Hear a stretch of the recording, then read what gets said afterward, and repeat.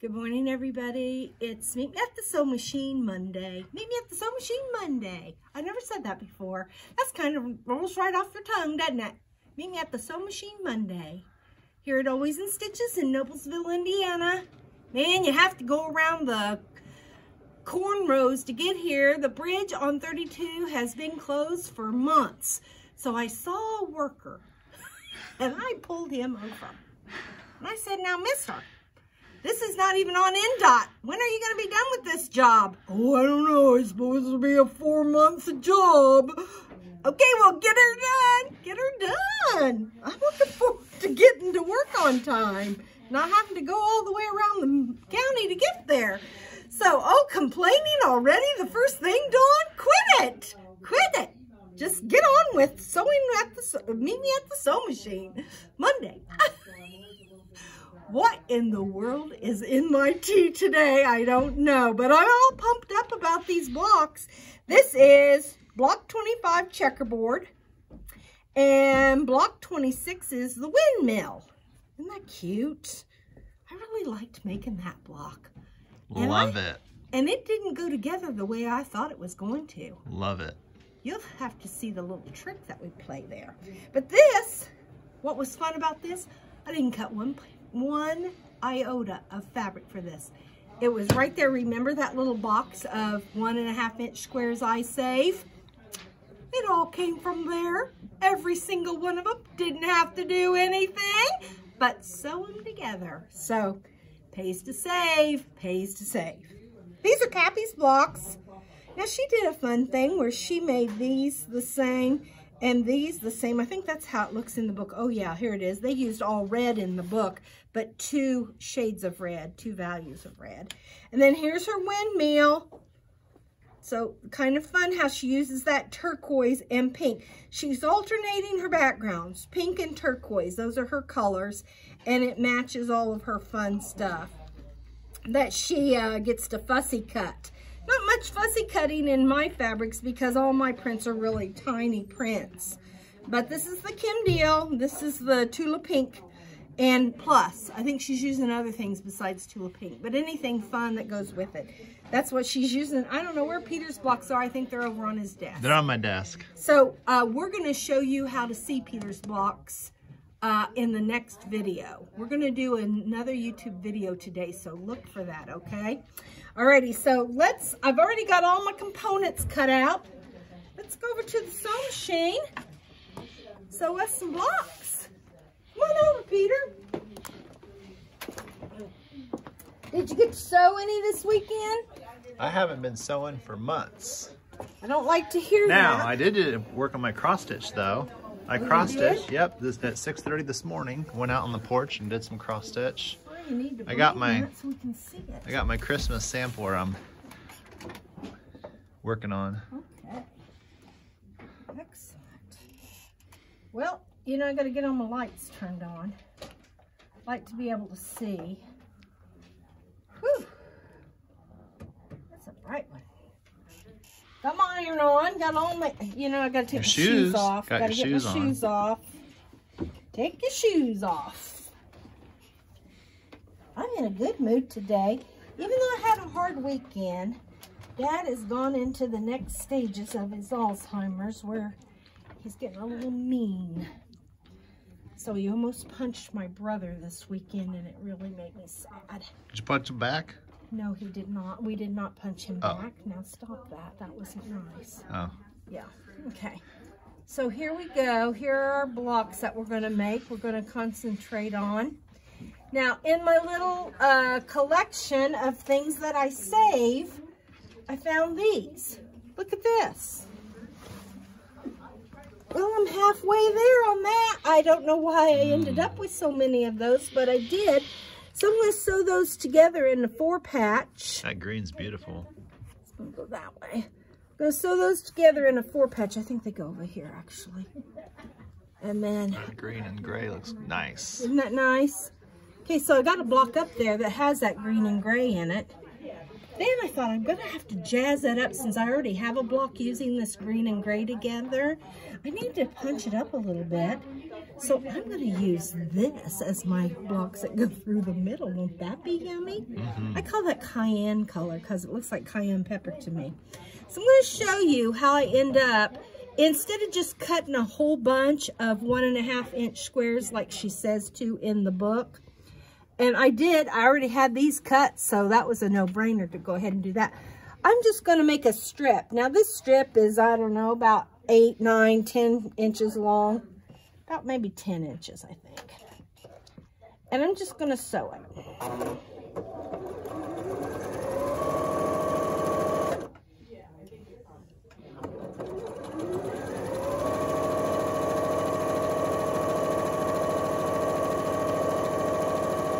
I could use a leader and ender block, but I'm just going to go ahead and take one of these and sew it since it's part of this block. And am I going to pin? Why, yes, I am. I'm going to make sure that those seams go together. Put a little pin there. Make sure that's even. Put that under my sewing machine. And so. Now when I get here, I'm going to take that pin out because I don't want to run over it. And then, I don't know if you can see this or not. I'm going to show it one more time because I like to show this every time. This pops away, and this is no longer even because I didn't pin it. So I need to make sure that I close that gap up. If I don't pin, I want to make sure that that stays in place, and I can just use, look at that. I don't have my other hand there. I can just use my stiletto to keep that in place. So that was pretty cool. Oh my goodness, it didn't even sew. What happened? Did I run? No, I've got bobbin thread. Maybe I need to clean my sewing machine. It just came unthreaded. When my sewing machine comes unthreaded, and if it just comes unthreaded through the needle, I don't just go ahead and thread the needle. I take it completely out and rethread the whole thing. Because when it skipped out of the needle, something else it could have slipped out of. So I'm just gonna, it doesn't take but a second to just re-thread my sewing machine here. Most all sewing machines thread alike. When you do thread your sewing machine, I'll give you a little hint. Always thread your sewing machine with your presser foot up. And the reason that is because there's a couple tension discs in here. When the presser foot is up, the tension discs separate. When the foot goes down, they engage. So there's lots of tension on those discs. Well, if there's tension on the disc, it's hard for the thread to get between the discs while they're in tension mode. So by lifting that up, they're separated. The thread can go in there easy. And then when you lower that, they're in between the tension discs and you'll get good tension on your stitches. And that's important, don't you think? Very. I do too. Okay. Come on. There we go. I love a good needle threader. Oh, when it works. I pulled it right out. Oh, darn. What in the world? In our sewing department, we have a lot of traded in machines that we have amazing specials on. Really? We have at least 5 or 6. We posted a video on our Facebook page, a live video of the machines that we had available. And they're going really fast. Wow. But it's a great time to get a really good deal on a machine because they're previously loved, so and they've all been serviced and checked through thoroughly. They're just trade-ins where people wanted to upgrade to the next level machine, take their quilting to the next level. So those who are wanting to get started in quilting, it's a good time to get an amazing, amazing deal. Just call our sewing department, ask to speak with somebody in their sewing department, and they'll help you with that. We'll get you fixed up for sure. Well, it's always nice. I got a new sewing machine at home, so it's always nice to have a new sewing machine. There's a little bit of learning curve with it. I mean, it's just like breaking in a new car. And sometimes these machines cost as much as a car. So we have one out there that, yeah, costs as much as a house. Yeah. A bit ridiculous. Now I'm going to sew this strip again because, of course, I should have made sure it was sewing. Yes, it is. Now, how come I didn't pin this? Well, because I'm not matching any seams. I'm just making sure those edges stay together. But, of course, I'm going to pin this again. Because it's Monday. If it's going to go wrong, it's going to go wrong. You know, I look forward to these Mondays, though. This is the highlight of my Monday, is getting to do these videos, being with you guys, sewing on the sewing machine, making the Schoolgirl Sampler Blocks. They're so gratifying. Love it. Okay, now again, I'm going to make sure. Now, this time it didn't split open, but I'm going to make sure it stays together. There we go. Now we're cooking with gas. All right. Now I'm going to open this up, press the seam open. You can see the piece is longer than my clapper. No problem. I have a big clapper at home, but it stays by my iron, my big iron, for when I'm doing borders and such. I do a lot of little sewing. You know, I don't do a lot of big sewing except for when I'm doing commission work, which, you know, I do all the time. But for me, personally, I like to do the little things. I'm going to clip this little thread, put it in my trash bucket.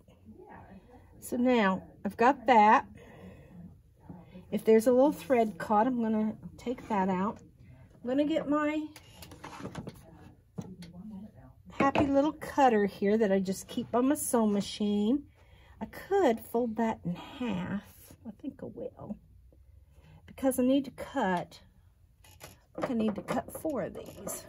Yes, I do. Need to cut 4 of these. And I'm going to cut them just like what it says in the book.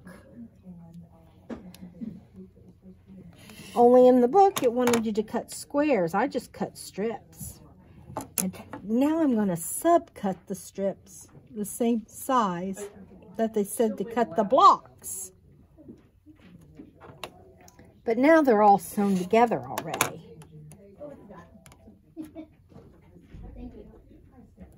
See how that works? Now I have 2 of those. When you're measuring for how long you want your strips, over measure. I mean, make them just, you know, a tad bit bigger than you actually need them. Just simply because if you should cut a little crooked, you want to straighten your edge. Like if I was doing 10 or 12 cuts off of this, I'd be wanting to straighten my edge a little bit each time I made a cut or so. I don't know why it doesn't stay straight, but even cutting this now, it's not stayed straight. So I'm going to show you here in a minute what I'm talking about. Ah! Made my own turntable. Okay. Now you would have thought that that would have been straight because that was straight.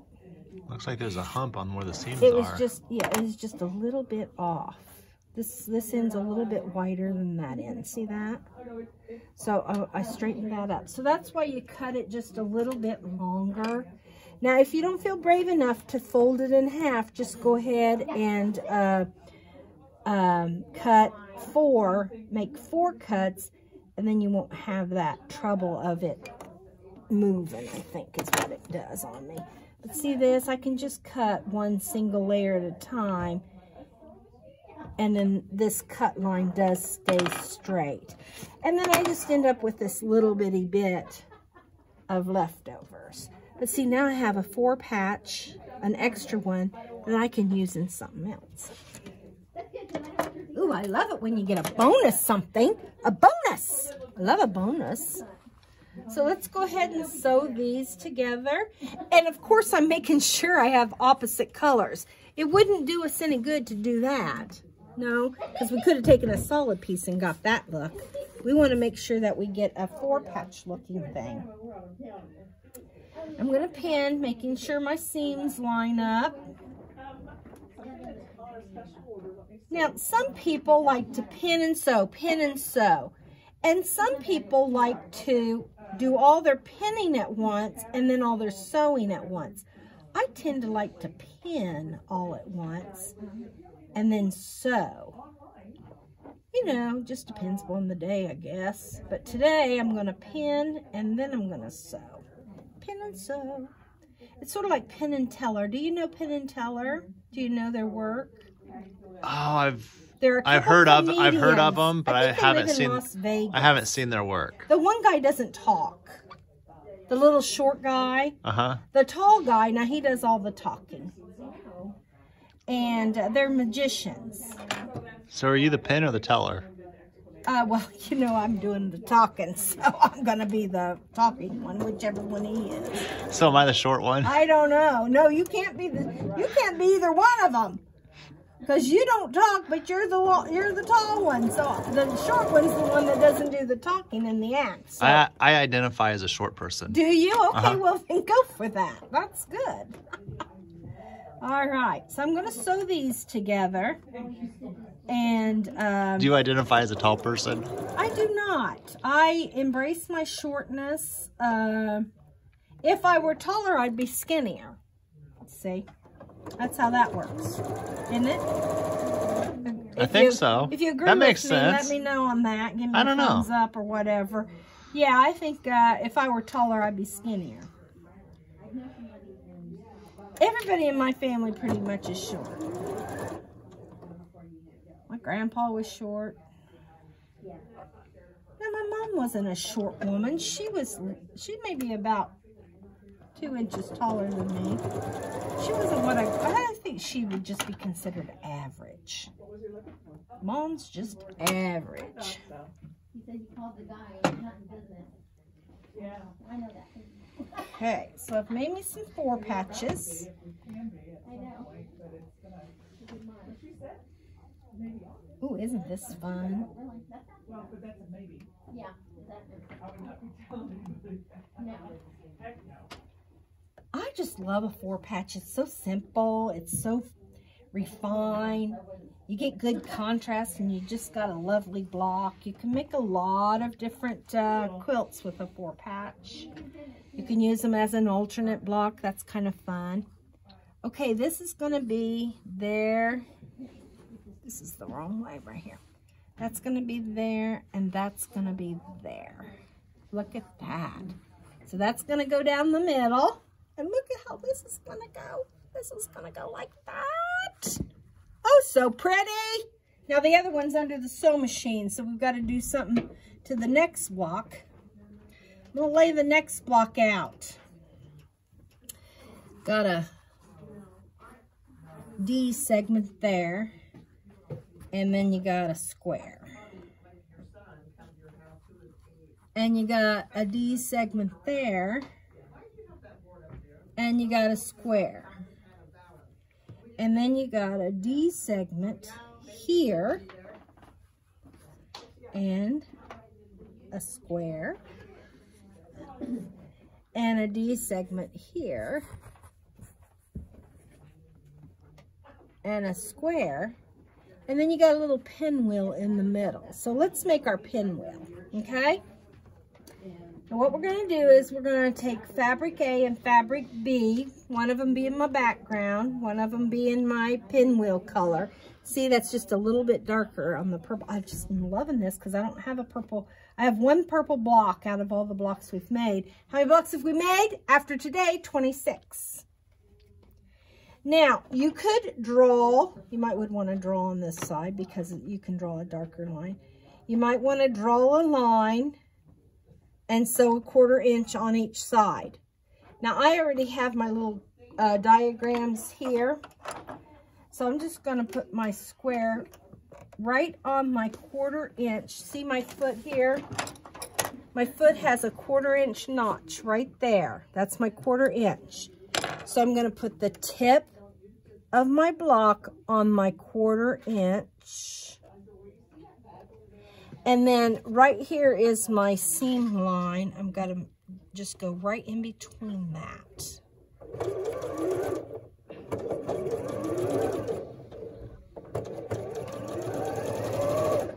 Now that's a 1/4 inch away. And then I've got my other one. So I'm going to do this twice. And then I'm a 1/4 inch away from the drawn line. 1/4 inch away from the drawn line. There we go. Now what I'm going to do is I'm going to turn it over, and I'm going to sew a 1/4 inch on this side of the drawn line.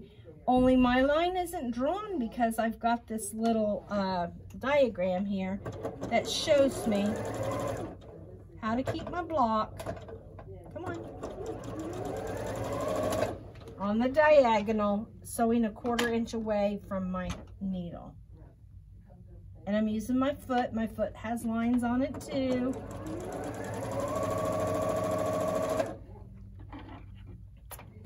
And it looks like this. So see how that looks? So let me get my cutter. Let me sew these two together to get this out of my sewing machine so I can cut them both at the same time. Always look at your other block and see what you can do to get the element that you need out of your sewing machine. Use it as a beginner and an ender.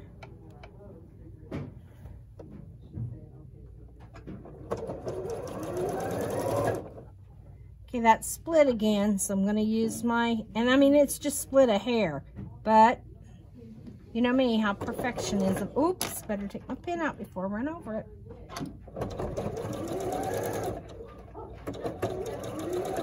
Okay, now I can get this piece out.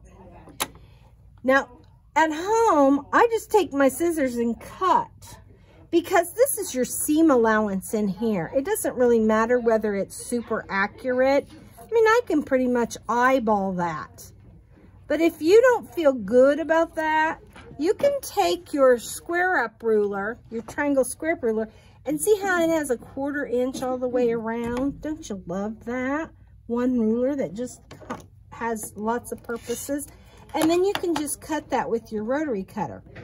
Now, these squares were supposed to be a odd increment. And so I bumped them up to the whole increment. And you guys have heard me say that before. When it is an increment that's kind of weird, you know, an eighth in the 8th segments, I like to bump it up when I know I can size it down. Sometimes I can't. Sometimes I have to cut it exactly what it says. But this time, look, I can take my wonderful ruler that I love so much, my Quilt in a Day triangle square up ruler. Now, a lot of people love this ruler, but they misuse it. They don't use it correctly. They open their blocks and then square up. Well, look what happens if you don't open your blocks first. You get to square all the edges in one fell swoop. Swoop, swoop. If I were to open this up, I'd be cutting 4 sides. I'd have to turn my ruler or turn my square, and it'd just be a lot. If you were doing, you know, 2,000 of these, then it would be quite time consuming. But you could cut your squaring up time in half just by not pressing them open before you square them up. And this works out so good. That's why I love this ruler so much. This is one of my Very most favorite. Even though it's not a creative grid, it doesn't have to be a creative grid to be a great ruler. Even though I do love me some creative grid, you know that if you've been here, I do love me a creative grid ruler. Now, I don't own all the creative grid rulers because, you know, there's some creative grid rulers that do things that I don't ever intend to do. But by golly, if I ever did need to do something that they did and I didn't have the ruler, I'd be looking for one. Yeah. Okay, now to press. I'm going to go back and press open my 4-patch that I needed to finish up my checkerboard block. There. I'm going to press these. And you can see how my pinwheel's going to come together. Now, when I was at home, I was going to make this block. Well, I did make it. See, it's right here. Ooh, and I love my color choices on that. What do you think, Peter? It's my favorite. Look at that background, how it's got the little brown stars and the little gold diamonds. I just love that. And I don't have very many brown blocks in my collection. And Dawn. Yeah. The clamshell color is a love lighter tone, which pulls out that lighter brown. Yeah. I love it. I do too. That was a pretty good light bulb that went off when I put those two colors together. Put all that together. I really liked that. That was yesterday while I was making breakfast for Dad. I was looking through my fabrics and I came across those, so that was kind of fun. Now when I went to make this block, I'm going to set my pinwheels up here. The background goes there, and that goes there, and that goes there, and this goes here, and this goes here. No, here. No. Yeah, there. So there's my pinwheel. So my first instinct, Peter, when I had this laying out, was to go ahead and sew this together. And then I thought to myself, well, if I do that, I'm going to have to do a set-in seam. Because then I'd sew those together, these together, these together. Somewhere, somehow, right in here, I was going to have a set-in seam. And that's where you don't sew all the way and you back it up. And you will do that someday, but not today. Because when I looked at the book, I saw that there was this 3-patch thing going on, where you could sew those together 4 times. If you did that 4 times,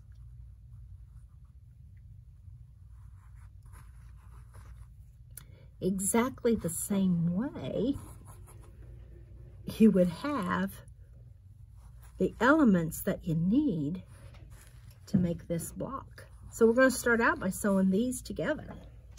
Let's do that.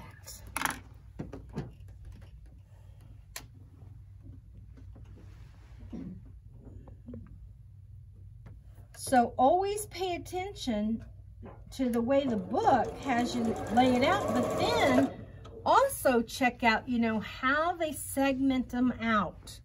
See, here they're all separate. Here they've sewn these two together, and then they've sewn them all together. So that's what we're going to do. It makes it a lot easier than doing a set-in seam. And someday we'll do a set-in seam together.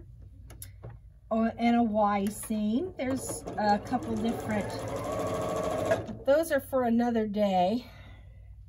Those are for some prepping, to have to prep a block. These are supposed to be easy. You know, on the front of the book, she says they're easy. And these, so far, you know,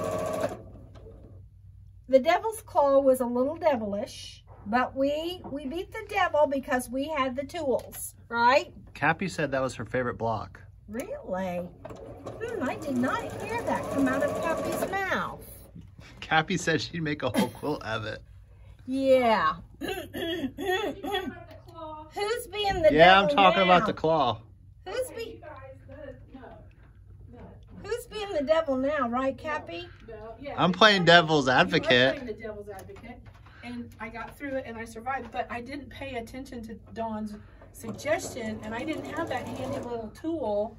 I tried to use one from another company with another one, and it was wrong. And I brought it in, and I went, look, I have just what I need. She went, it's the wrong one. And she was right, it was the wrong one. It was the wrong angle. Instead of being this angle, it was this angle. And it was a straight edge here, but the angle was down here. And it still had that little thing, and she thought, oh, well, it's got the two little things. It'll work, right? I just line it up. It didn't work.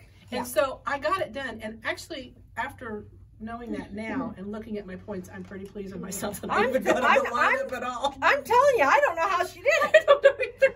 Because totally the angles were wrong. So she really worked hard at that one. Yeah, so she hates the block. I hate the block basically, and I don't want to shame a block or any quilting thing, but I'm shaming that one. I hated it. I'm never doing it again. Oh, but if she bought that tool, if she bought that tool, she'd be in love with it. I'm not sure I can buy that tool. Use your discount. I know, but I'm not sure if I buy that tool, I won't like twitch every time I use it from the trauma of having from the trauma.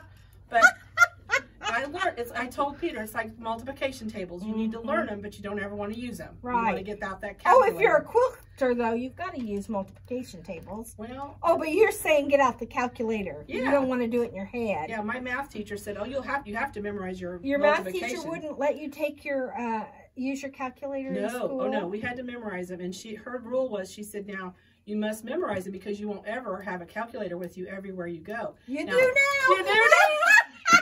She was wrong. Sorry, Mrs. Chandler. Sorry, Mrs. Chandler. We have a phone. We have a phone, and I pull my calculator out all the time. So that's the devil's claw. I got the information, but I'll probably never use it. It's like multiplication tables. Okay, when we're at retreat and you need that angle, you just call me. I will. I'll have a triangle with me. I'll bring the blocks and go cut them, Dawn. Yeah, and I will sew them together. I'll say, here, I'll watch you cut them, Cappy. No, okay. How's Cappy gonna learn if she lets somebody else cut her blocks for her? Well, sometimes that's why you have friends, you see. You have good friends who can do those things. Good friends that want you to learn instead of doing it for you. Okay, let's put this back together. The things go on top, like that, like that, like that, and like that. We'll bring these over and we'll sew these together. Now, this was fun because I didn't pin. What? You didn't pin? What are you thinking? The reason I didn't pin is because I'm going to put my seam on the top. There's no seams on this piece here. So nothing to worry about there. Nothing for my feed dogs to pop out of shape. And I can sew with my seam on the top, and I can watch whether my seam is getting flipped over or not. I have full control, and you know how I love control, full control over how that seam is acting. And of course, have your stiletto handy in case it should flip or flop. You don't want to have a flippity-floppity block. That's for Easter. Flippity-floppity, Easter's on its way. Oh, I think that's hippity-hoppity. Oh, well, make it up as you go, Dawn. Make it up. No news on the Amber Heard Johnny Depp trial. The judge made the final judgment. And we don't know if anybody's going to appeal or not. So, it's kind of over for a while, which I'm just thankful that they can get on with their lives, hopefully, and, you know, have a better time. Okay, now look, I'm all the way, I need all these pieces out, so it's time for me to get one of my beginner and enders. Monday's going to be 4th of July. I'm not going to be here on Monday. Peter and I may try and make a video on Friday and upload and set it to upload on Monday. I don't know what we're going to do. Maybe I'll come in Tuesday and we'll do one. I just don't know. We're going to fly by the seat of our pants. Well, we need a holiday, Dawn. Yeah, we do need a holiday, but not from these 4-inch squares, do we? Sure. You think? Yeah, it'll give some time for people to catch up and My dad loves ketchup. pick out their fabrics for the next block. All right. Enjoy some, you know, family and food and cook out and fireworks and Okay. sparklers and grandkids. Well, my life is all about sewing. So, you know, to me, a fun time is being behind my sewing machine. Or behind my rotary cutter or behind my iron. What about behind your punch needle hoop? Not so much. What about behind your cross stitch hoop? Yeah, I'm loving my cross stitch. No, I don't cross stitch in a hoop.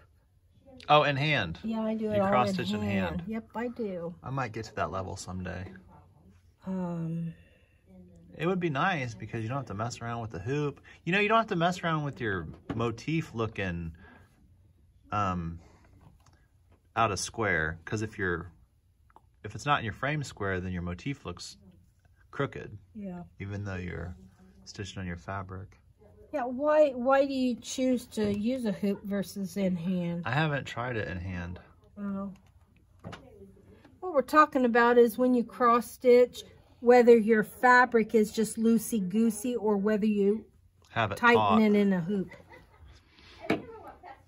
Okay, so now look what we've got. Now all we have to pay attention to is our D segments. And hopefully our pinwheel will just happen. Got our fingers crossed, right? There it is. And there, look at that. Look at how that happens. And then just like we did here, we're gonna sew this together. That's a better now. And am I gonna pin? Why, yes I am. Yes I am, yes I am. I'm gonna make sure those seams come together.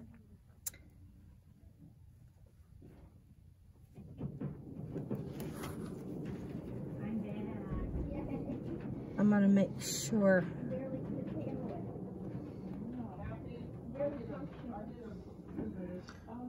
Those seams come together.